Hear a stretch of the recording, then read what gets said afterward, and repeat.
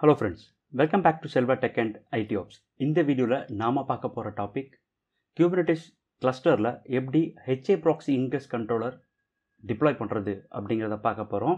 இந்த Haproxy Ingress Controller அப்படிங்கிறது Nginx Ingress Controller மாதிரி இன்னொரு ப்ராஜெக்ட் தான். ஸோ Kubernetes Cluster நிறைய ப்ராஜெக்ட்ஸ் இந்த மாதிரி சப்போர்ட் பண்றாங்க. ஸோ இதுக்கு முன்னாடி உள்ள டியூட்டோரியல் வீடியோஸ்ல எல்லாம் நம்ம வந்து Nginx Ingress Controller யூஸ் பண்ணுறதை பார்த்துருப்பீங்க. ஸோ இந்த வீடியோவில் Haproxy அப்படின்ற Ingress Controller டிப்ளாய் பண்ணுறதை பற்றி தான் பார்க்க போகிறோம்.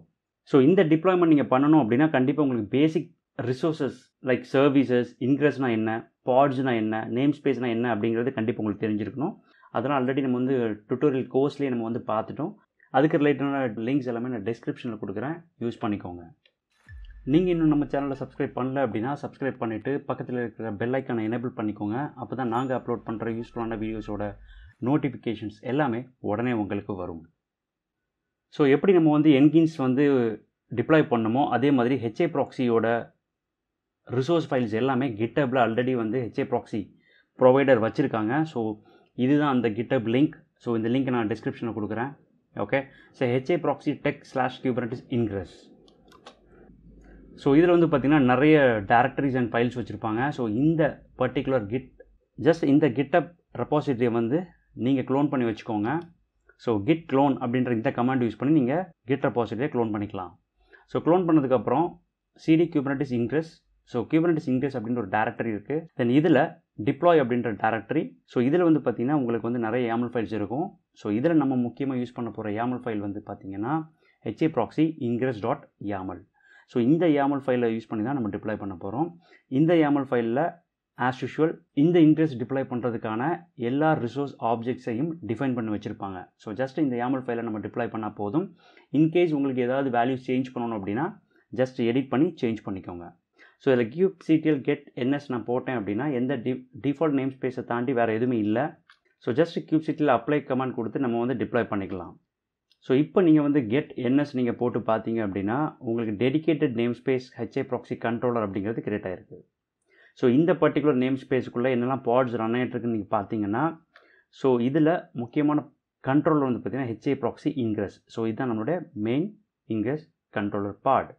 ஸோ அதுக்கப்புறம் இந்த Ingress கண்ட்ரோலருக்கு எப்படி டிராஃபிக் ஃபார்வர்ட் ஆகுது அப்படின்னு பார்த்தீங்கன்னா ஆப்வியஸ்லி நம்ம சர்வீஸ் த்ரூ தான் வந்து டிராஃபிக்ஸ் ஃபார்வர்ட் ஆகும். இந்த Ingress கண்ட்ரோலரோட சர்வீஸ் வந்து பார்த்திங்கன்னா நோட் போர்ட்டில் இருக்குது. ஸோ நான் என்ன பண்ண போகிறேன் அப்படின்னா நோட் போர்ட்டை சேஞ்ச் பண்ணி லோட் பேலன்சர் அப்படிங்கிறத நான் மாற்ற போகிறேன். ஸோ டைப் வந்து நான் லோட் பேலன்ஸர் சேஞ்ச் பண்ணிவிட்டு நான் அப்ளை பண்ண போகிறேன். இப்போ நீங்கள் get svc பார்த்தீங்க அப்படின்னா டிஃபால்ட் நோட் போர்ட் டைப் இருந்தது, லோட் பேலன்சர் அப்படிங்கிறது சேஞ்ச் ஆகிடுச்சு. ஸோ அதே டைம் எனக்கு எக்ஸ்டர்னல் ஐபியாக ஒரு லோட் பேலன்சர் ஐபியும் எனக்கு வந்துருச்சு. ஏன்னா என்னுடைய கிளஸ்டர் வந்து பார்த்திங்கன்னா AWSல நான் வச்சுருக்கிறேன். ஸோ லோட் பேலன்சர் டைப் தான் வந்து பார்த்திங்கன்னா இதுக்கு கரெக்டாக இருக்கும். ஸோ இந்த பர்டிகுலர் லோட் பேலன்சர் தான் எப்போவுமே நம்மளோட Kubernetes கிளஸ்டருக்கு single entry point. So இது த்ரூ தான் உங்களோட டிராஃபிக் எல்லாமே உங்களோட அப்ளிகேஷன்ஸ்க்கு ஃபார்வர்ட் பண்ணுவோம்.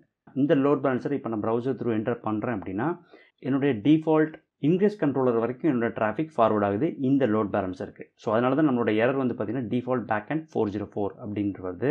ஸோ இப்போ இதை நம்ம வந்து டெஸ்ட் பண்ணணும் அப்படின்னா ஏதாவது ஒரு அப்ளிகேஷனை டிப்ளாய் பண்ணிட்டு தான் நம்ம வந்து செக் பண்ண முடியும் ப்ராப்பராக நம்மளோட டிராஃபிக் ஃபார்வர்ட் ஆகுதா அப்படின்ட்டு. ஸோ எப்போவுமே வந்து பார்த்திங்கன்னா நான் டெமோக்காக Keynote அப்படின்ற ஒரு அப்ளிகேஷன் நான் வச்சுருப்பேன். ஸோ அந்த Keynote அப்ளிகேஷன் வந்து பார்த்திங்க அப்படின்னா டிஃபால்ட் நேம் ஸ்பேஸில் இருக்குது. ஸோ kubectl get svc போட்டேன் அப்படின்னா என்னோடய Keynote வந்து பார்த்திங்கன்னா கிளஸ்டர் ஐபியில் தான் இருக்குது. ஓகே, ஸோ இதுதான் என்னோடய Ingress ஃபைல். ஸோ இந்த Ingress ஃபைலை நான் ஓப்பன் பண்ணிக்கிறேன். ஸோ இதில் வந்து என்னோடய அப்ளிகேஷனுக்கான Ingress ரூல் நான் எழுதி வச்சுருக்கிறேன் ஆல்ரெடி. ஸோ இதில் நான் யூஸ் பண்ண போகிற டொமைன் வந்து பார்த்திங்கன்னா keynote.lanatigate.com. ஸோ இந்த Ingress ரூலில் ஹோஸ்ட் டிஃபைன் பண்ணிட்டேன் அண்ட் அதோட பேக்எண்ட் எல்லாமே சர்வீசஸ் டிஃபைன் பண்ணி வச்சுருக்கிறேன். ஸோ அதனால் ஜஸ்ட் ஒரு மினிமல் ஸ்டேட்மெண்ட் மட்டும் நான் வச்சுக்கிட்டு மற்றெல்லாம் ரிமூவ் பண்ணிடுறேன்.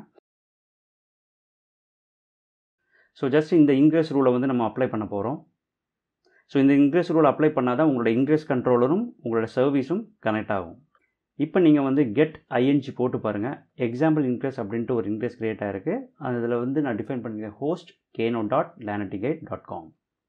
இப்போ போயிட்டு நம்மளோட டொமைன் நேம் வந்து கொடுத்து பார்த்தீங்க அப்படின்னா நம்மளோட அப்ளிகேஷனை ஆக்சஸ் பண்ண முடியுது.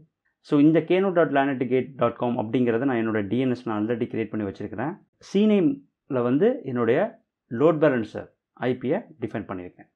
ஸோ என்னோட keynote.lanatigate.com அப்படின்னு அக்சஸ் பண்ணும்போது ஃபஸ்ட்டு என்னோடய லோட் பேலன்சருக்கு போகும். தென் அங்கேருந்து என்னோடய டிராஃபிக் என்னோடய இன்க்ரெஸில் நான் டிஃபைன் பண்ணியிருக்க மாதிரி கேனோட் சர்வீஸ்க்கு ரீச் ஆகுது. அகெயின் இந்த வீடியோ ஒரு யூஸ்ஃபுல்லான வீடியோவாக இருக்கும் அப்படின்னு நான் நம்புகிறேன். வீடியோ பிடிச்சிச்சுன்னா லைக் பண்ணுங்கள், ஃப்ரெண்ட்ஸோட ஷேர் பண்ணி சப்போர்ட் பண்ணுங்கள். ஏதாவது டவுட் இருக்குது இல்லை ரெக்வஸ்ட் இருக்குது அப்படின்னா கமெண்ட்டில் சொல்லுங்கள். Thank you. See you in the next video.